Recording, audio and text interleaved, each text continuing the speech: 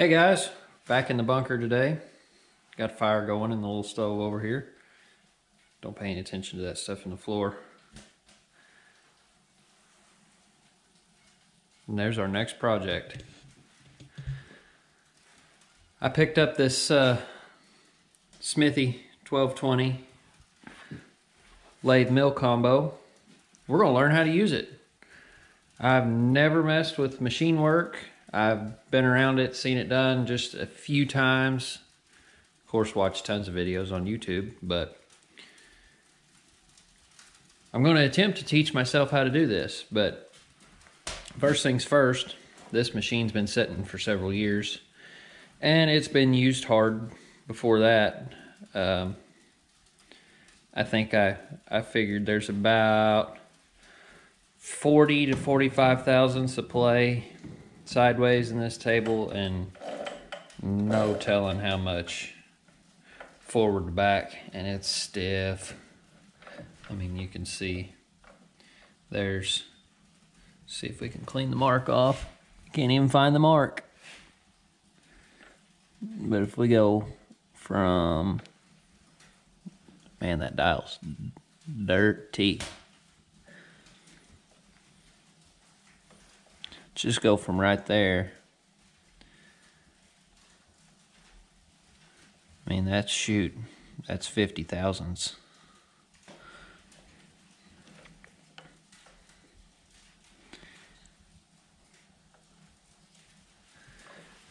Anyways,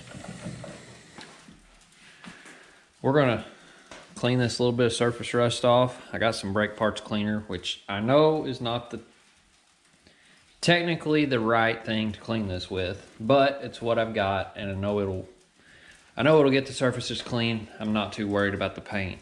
I mean, it's chipping off all over. And then I've got a little AW32 hydraulic fluid in my oil can. We're going to oil everything up really good, clean it off, see if we can't get some of this slop adjusted out of this thing. And then hopefully in the next couple videos we'll get the wiring done so that we can plug it in and try it out. I've already even picked up some aluminum to practice on, to make a few things and such. So I think to start with, got my fancy multicolored Harbor Freight Allen wrenches. I think we're going to pull these two screws off, take the nut off the handle, take all that off, and see where that gets us. Because I haven't exactly figured out how to get this, the cross slide part of this table off yet. I can run it all the way over, and you can see the shaft back in here, and it may be harder to get out than I think it is, but that's where we're going to start first. If we can get the cross slide slop,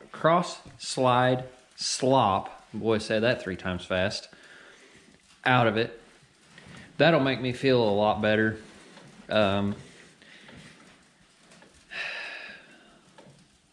Like I said, I don't know that much about machine work, but I know what I'm going to be doing with it, which you guys will learn eventually.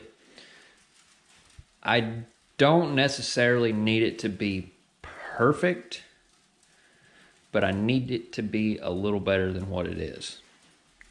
So let's pull this off. I'll pull that off, catch back up with you guys, see what we can figure out.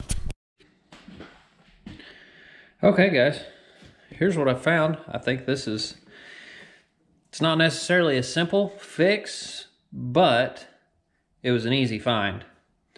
So, like I said, I pulled these 2 screws out of the end cap. These 2 right here. Took the key out, handles off, index dial, whatever you want to call it. It has these 2 little bearings in there, which this bearing here, as you can see, that was the outermost bearing. So there was the outer bearing, or the inner bearing, excuse me, the inner bearing, then this piece, then an outer bearing in the knob. And you set your preload on the bearings with the nut on the knob. So pulled all that off, found the one bad bearing.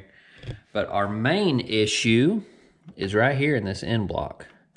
As you can see, if I push and pull on the threads, that's where all of our play is coming from. Now, if I go ahead and back this on out,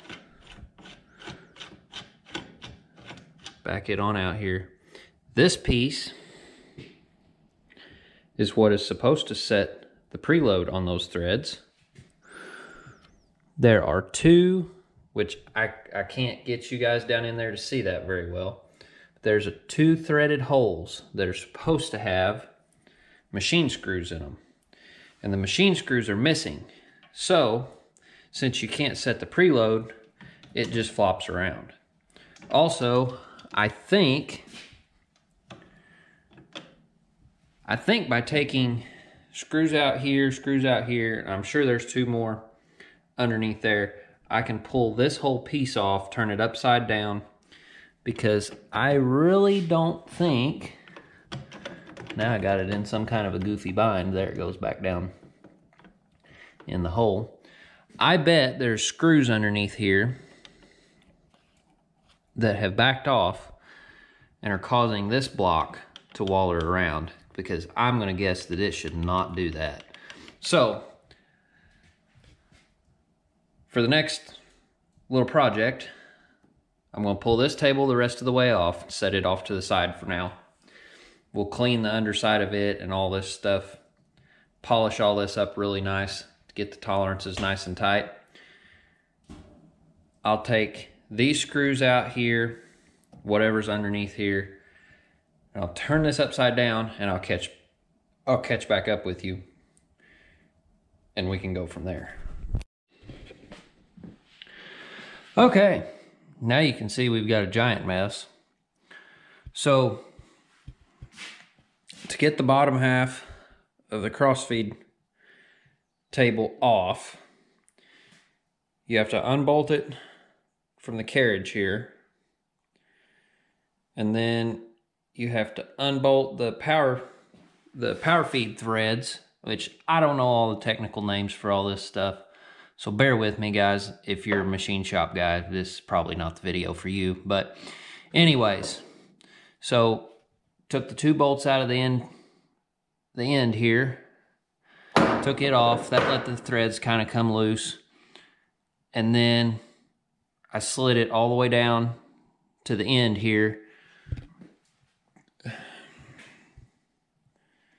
Took, oh, what are these called? Anyways, took the adjustment piece here, backed it all the way off, took it out, and that gave us enough slop to get this piece uncoupled from this piece, and then it just slid right off the end. Now what we found when we turned it over, the piece that I thought would have screws in it did not. But man, look how nasty all this is. All that grime and grease build up. It all needs to be cleaned. Needs a good deep cleaning. So, what I found, this is just a machine fit down inside this hole.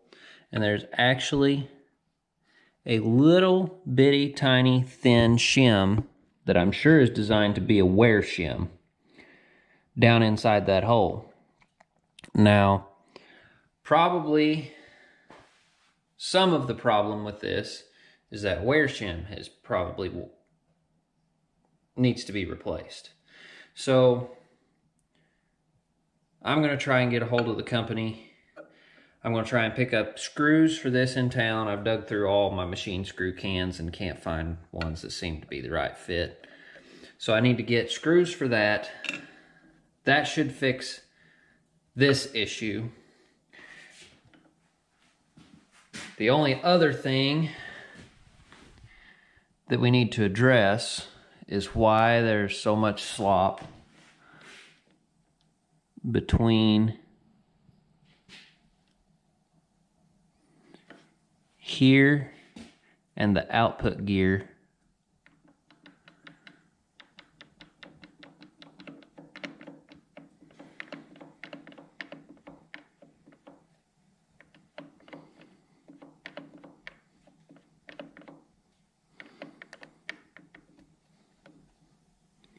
In this gearbox.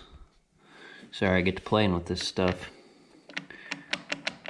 and forget to talk to you guys. So I think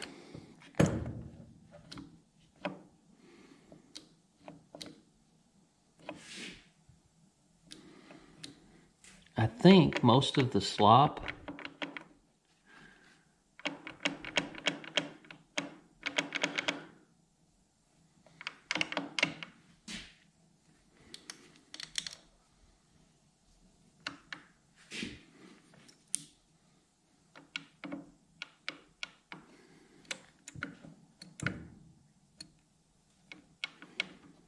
that's just an idle gear. I'm not real sure. I'm probably waving you guys all over the place messing with this. It does look...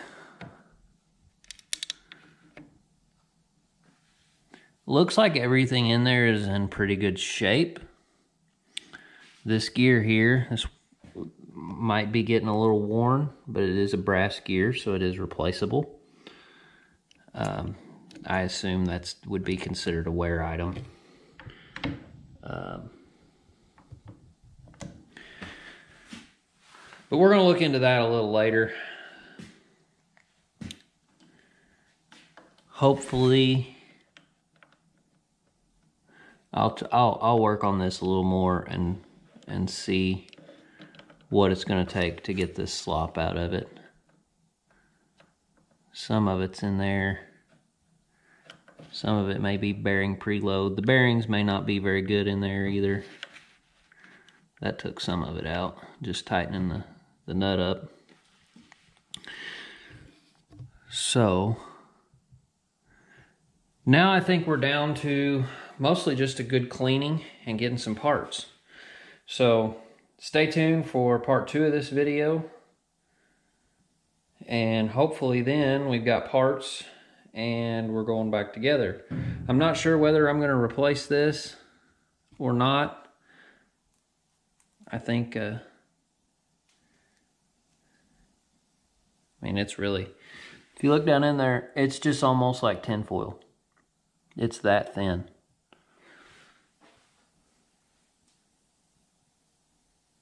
We might do something different there. I'm not sure.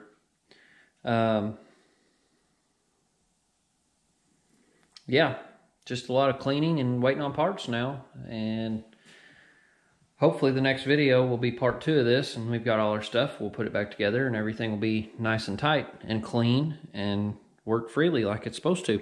So stay tuned, guys. Thanks for watching, and hopefully if you have one of these or looking to pick up one of these, I just found this one used local to me, and I think I got it worth the money, but time will tell. Stay tuned, and we'll learn how to do all this stuff together, and should make for an interesting time. So hit the subscribe button, leave me likes and comments, and we'll catch you on the next one.